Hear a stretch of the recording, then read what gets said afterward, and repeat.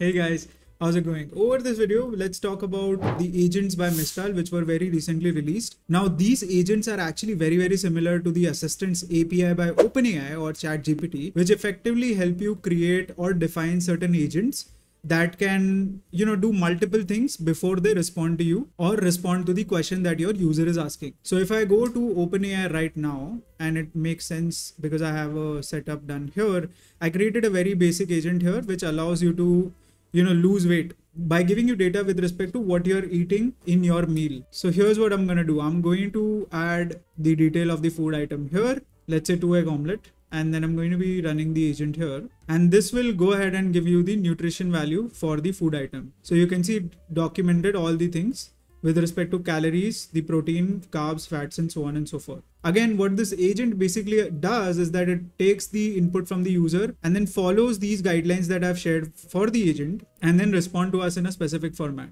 Now, agents not only allow you to generate text, but you can also attach functions to these agents. Now, what I mean by that is that, let's say if you want to go to an external website, do research before you respond, then that's something you can do with an agent. So if I click on function here, you can basically say that the function should be able to, let's say, get weather from a specific location or for a specific location, and then it will automatically decide when to call this function. It can also run code, and you can also upload knowledge for this agent, which it can then use before it responds to your user questions. Now, this is a very advanced agent, and Mistral released something very similar. They call it agents, and they have a agent builder where you can build this, but they also have it in API. Now, I don't think Assistant specifically has a UI per se on ChatGPT, but there are custom GPTs which kind of equate to same thing as agents. You can also think of this as Claude projects, where you can create projects, and then when you're speaking to the model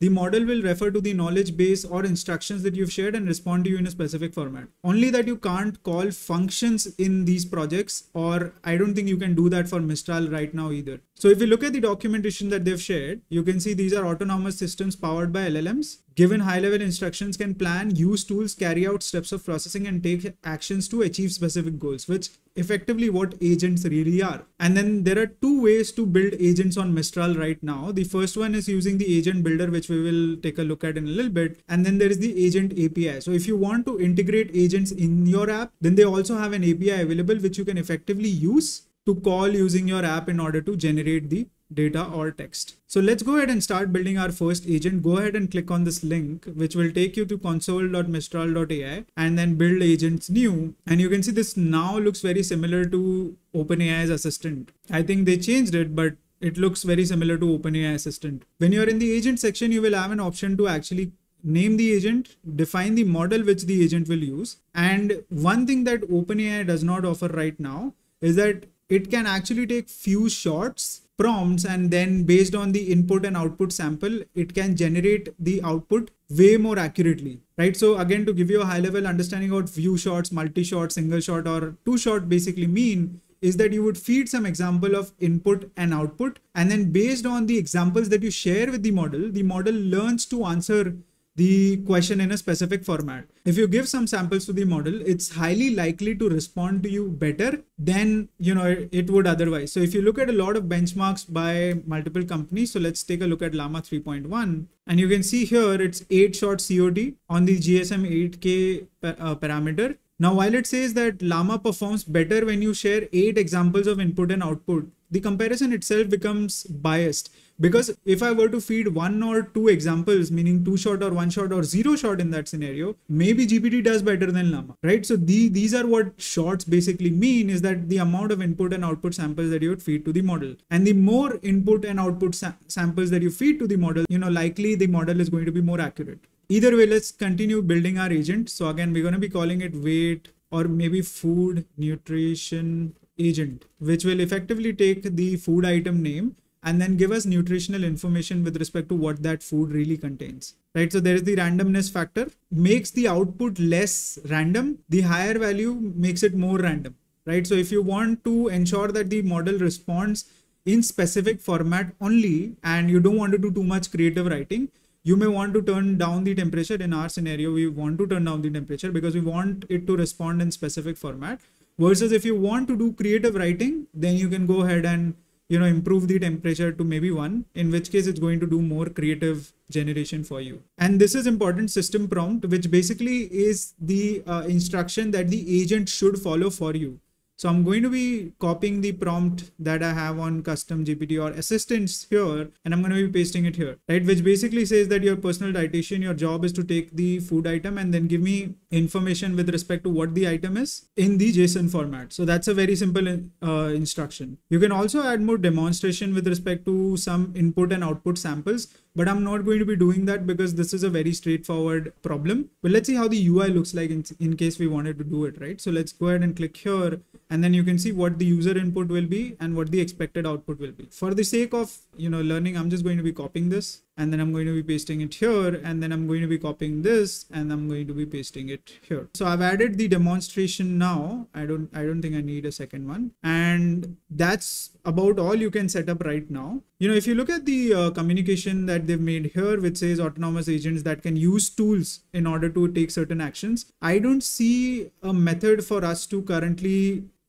call functions or use specific functions. I've tried changing the model as well, and I don't think I can use specific functions. And by the way, we're going to be using Mistral Large 2 for this, which is the most advanced model by Mistral right now. And it seems as of right now, I don't think we can add functions to this, meaning we can't attach external tools in order to run these models. So anyways, that's not a problem, which basically means that we can create an agent that can respond to us in a specific format, but won't send our data anywhere or will get data from any external source per se. Either way, so let's go ahead and deploy this agent, or, before you deploy, let's just go ahead and test it out now. I think I will need to deploy it first in order to test out here. So let's go ahead and click deploy. Now, when we do the deployment, you have an option to actually either use it as a chat or you can use it as an API, which will make this paid. So I'm going to be keeping this for chat as of right now. And once you do that, your agent should be ready.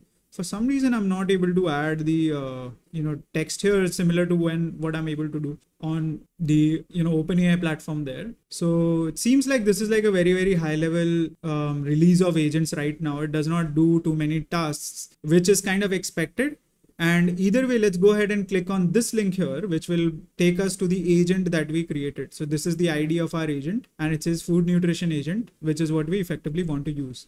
Now, what we can do is we can put things like 4 egg white boiled, right? And then when we press enter, you can see it's generating the output in the way that we want it to. So it's working exactly how we expected it to.